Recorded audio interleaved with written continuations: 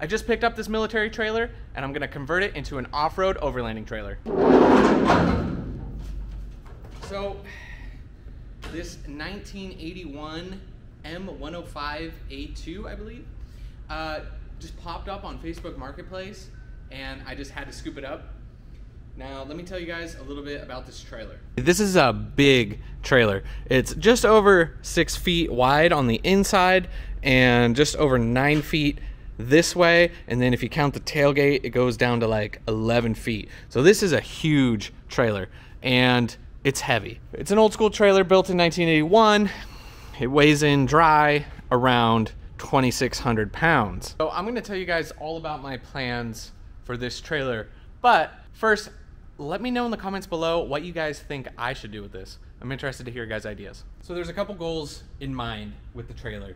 The first thing is the overall goal is to use it for overlanding, camping, and it's kind of big to like take through trails. So maybe having this as a base camp so I can go to a trail and then leave this as a base camp, go wheel, and then come back to it. Something I noticed when I went to Easter Jeep Safari is we had the rooftop tent on top of the truck, which was super rad, but every morning I had to break the tent down, go to a trail, come back, set it back up. So we're gonna be building a rack for this so we can put the rooftop tent up here. Probably gonna add a toolbox for extra storage of tools and parts. Also, probably figure out some sort of shower setup, extra water. Let's get some batteries on here with some solar panels. We're gonna do, hopefully, the full thing. I just don't know exactly how I'm gonna do all of it. And there are some things that we need to address first. Like I said before, firstly is the weight. There's some ways we can lighten it up.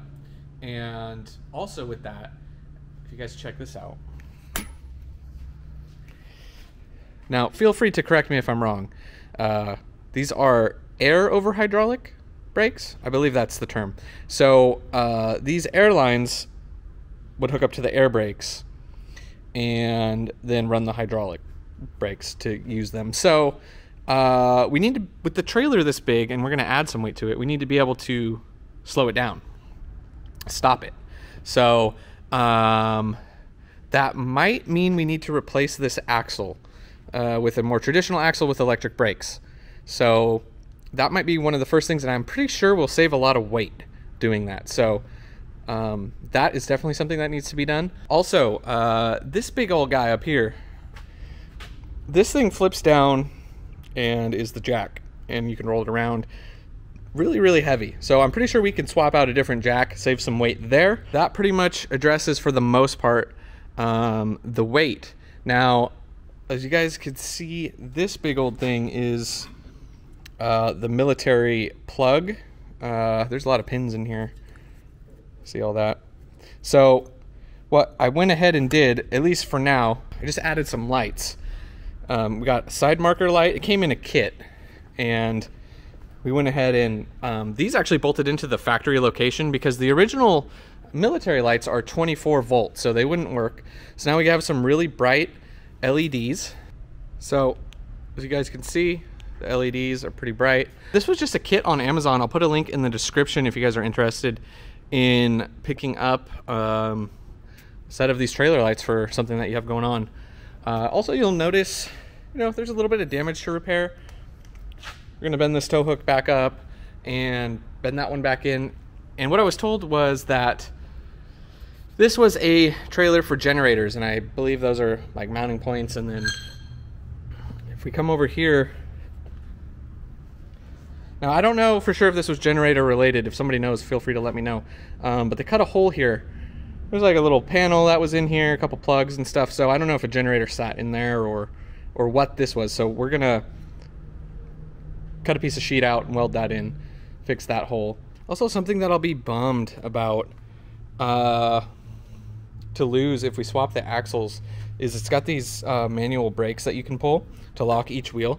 Makes it super nice. So if you stop, put the foot down, lock the wheels, you have a really nice secure area for your tent and everything. There's a little foot under here that folds down and to support the back, so that's also really nice. So big, huge, sturdy platform for us to make into a nice trailer. Well, I mean, it's already a trailer. A nice overlanding setup. You're probably asking why I didn't go with one of the newer, smaller aluminum military trailers. It'd be a little bit better setup, smaller, lighter. You could probably take that through some trails. And yeah, you'd be right. That would be better. But when this came up for a steal of a deal, I couldn't pass it up. And if you've watched any of my videos before, sometimes you gotta just, you gotta go with the flow. You gotta work with what's been given to you. When something like this falls into your lap, the plus side is, for how big it is there's so much we can do with it. There's a ton of room on this thing, and I'm really excited. Like I said, so I still haven't ironed out all the details of what I'm gonna do, obviously. I'm toying around with a lot of things going on in my head. I'm not gonna tell you guys too much in case I don't follow through with something. But one thing that I would love your guys' opinion on, if you're interested, is once this trailer build is done, do we sort of leave it the old military green here? Do we repaint it military green? We paint it maybe military tan, or kind of toying with the idea of painting it the firecracker red to match the Gladiator. So I'm kind of torn. I mean, that is pretty much all of the details of the trailer as far as I can recall. I just wanted to let you guys know that this is going to be an ongoing build series. It might be a little slow because I've got a lot of projects going on, as you guys know, if you're familiar with the channel. Still tons of stuff to do to the Gladiator, lots of work to do on the Samurai, and now I got this thing to deal with. So great problems to have. I love being able to do projects like this. That's going to do it for this super quick video. I did film a little, it was a YouTube short, but I'll throw that in here. Right after I got this, there's this little like off-road little section off one of the streets I know. So I had to take the trailer down there. Oh, speaking of, you'll see in this video that I'm about to show, the trailer, because this is a 1.5 ton trailer, when it goes over any sort of obstacles, it just, like, the whole trailer just moves, right? There's like no suspension. So if you guys check this out.